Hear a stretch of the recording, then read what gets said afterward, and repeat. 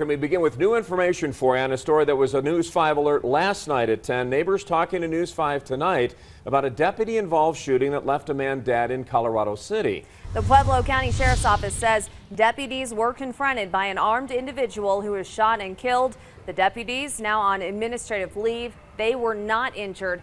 Investigators will not say who the person is, who was shot, or if they are tied to the suspect being sought for the armed robbery of an Ent Federal Credit Union in Rye last week. Well, neighbors in Rye are providing much more information to News 5 tonight about what went down. Lena Howland joins us live along Applewood Drive where that shooting occurred in Colorado City. What are they telling you tonight, Lena? Well, neighbors tell us that the man that was shot is indeed 66-year-old Dennis Flowers, the man being sought for the robbery of a bank in Rye. They also say he didn't exactly have the best reputation.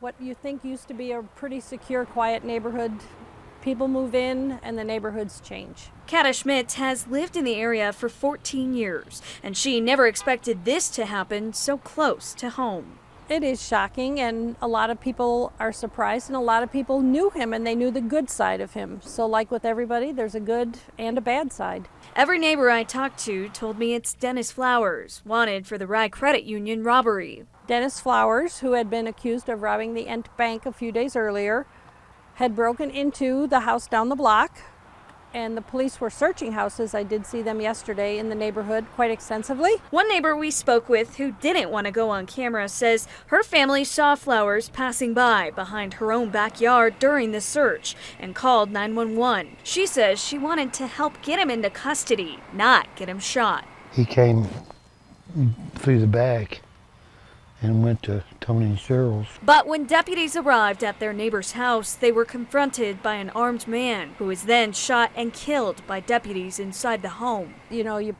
pull a gun on a sheriff, you can't be surprised when you get shot. So suicide by cop was mentioned by a lot of people, that he was at the end of his rope, he'd run out of options, all that kind of talk. While it's unclear how or why he went into that home, neighbors we spoke with hope to regain some sense of normalcy. Well, I hope that stuff like that don't happen again. Most of the people here are older people, and they're retired and they're not looking for trouble. Now, the homeowners have since been allowed back into their home where this all happened because this incident did involve two deputies from the Pueblo County Sheriff's Office. The critical incident team has since taken over this investigation, now being led up by Pueblo Police. The Pueblo County Coroner's Office says they do plan to release the name of the person shot and killed sometime tomorrow. For now, watching out for you in Colorado City, Lena Howland, News 5.